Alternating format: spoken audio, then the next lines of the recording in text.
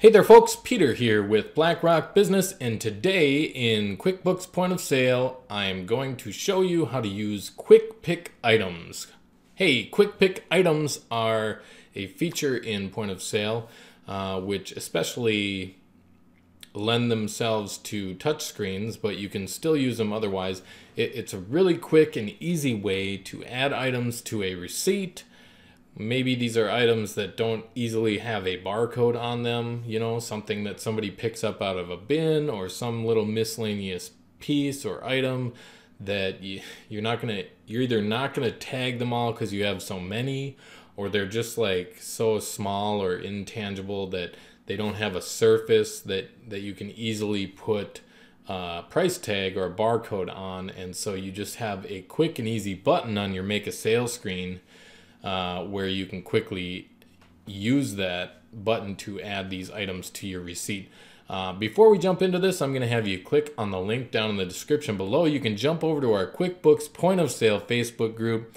Join up there so you can ask all the questions you want about QuickBooks Point of Sale. We have an excellent community with lots of answers flying around, lots of activity over there. It's really great. So if you're on YouTube, you can hit subscribe and get all the latest, greatest QuickBooks Point of Sale videos coming at you all the time. That's right, go ahead and hit subscribe. Let's get into this. I'm gonna go on the make a sale screen in QuickBooks Point of Sale, and then you may or may not have a blue button over here that says Quick Pick Items. If you don't have it, you're gonna right click in the gray and customize the buttons so you can get it here. If I hit Quick Pick Items, you will see a pane comes out on the right hand side over here, and it may or may not be empty. There might be some default groups, I don't really remember, but you can either use this button up here or use this button down here to add groups. Let's see, so I'm going to add a group, and it's going to create a button there.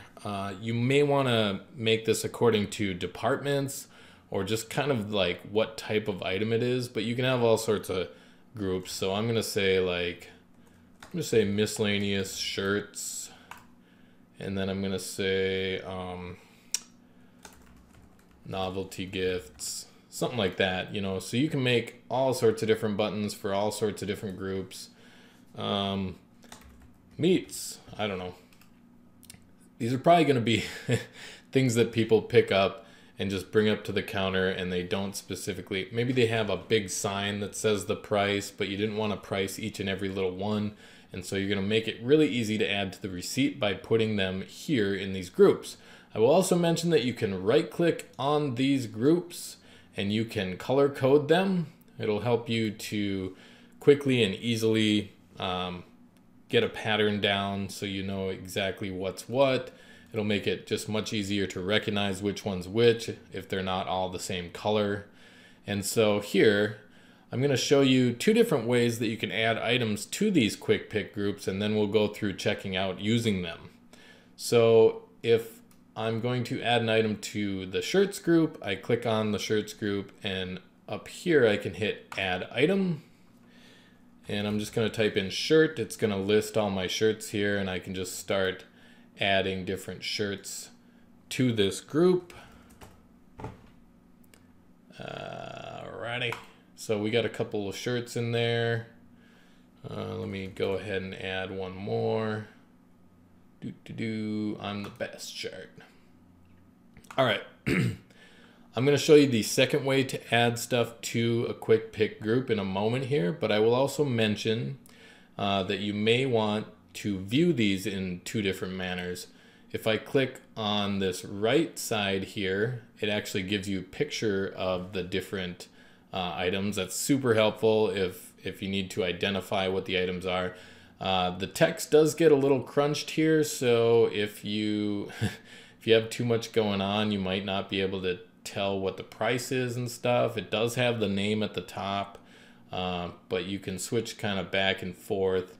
This shows the price a little better, but this actually shows the picture. So yeah, choose which one works for you. Now we're going to show you the other way to add items to the quick pick groups. And before I do that, I will also mention that Actually, no, I'm gonna wait on that. All right, so I'm gonna leave out here. I'm gonna go to the home screen. I'm gonna go to the item list, and while you are creating items, you can also add them without having to be on the make a sale screen. So I'm gonna find, all right, we got a charm necklace. I'm gonna call that, I'm gonna say that's a novelty gift item or whatever. So if I was creating or editing the charm necklace, as you can see here, you can see right here we got quick pick group, and if I drop down, it's going to show me all the quick pick groups that I have created. So I'm gonna say this is a novelty gift. I'm gonna hit save. And what else do we have here? I'll say the sharp pocket knife is also a novelty gift. There we go. And what else do we have? Here's why I made the meat section, because I knew I had like a piece or two of meat. I guess I've got a premium boneless cut up here. I've got a summer sausage down here. So if I hit edit, quick pick group, meats, save, and then I suppose, you know what? I'm curious to know if I customize my columns, can we do quick pick group on here? PQ, nope. Nope, looks like we cannot add quick pick group to this main table here. So you're gonna have to edit each one or be creating it, and you can add it to the appropriate quick pick group. All right, now I'm gonna show you actually making a sale and using that.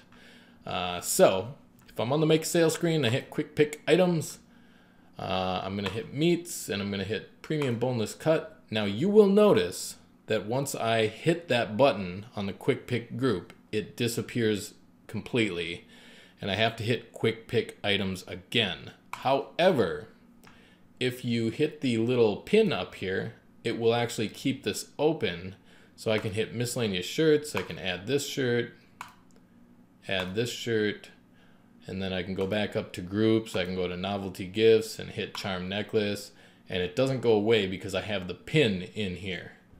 And then when I'm done, I can hit the X if I want to get rid of it, or you don't even have to get rid of it. You can just continue checking out and take cash and be on your merry way. Of course, like I said, if you have a touch screen, these are really easy to hit with your fingers and really quick. Yeah, there you go. That is quick pick items. And in QuickBooks Point of Sale, that is an excellent way to help with items that don't necessarily have tags, as well as just being really quick if you have a touch screen or even mouse. My name's Peter with BlackRock Business. If you have comments or questions, leave them below. If this was helpful to you, go ahead and smash that like button. Oh yeah, all right. Well, we'll see you later now. You have a stupendous day.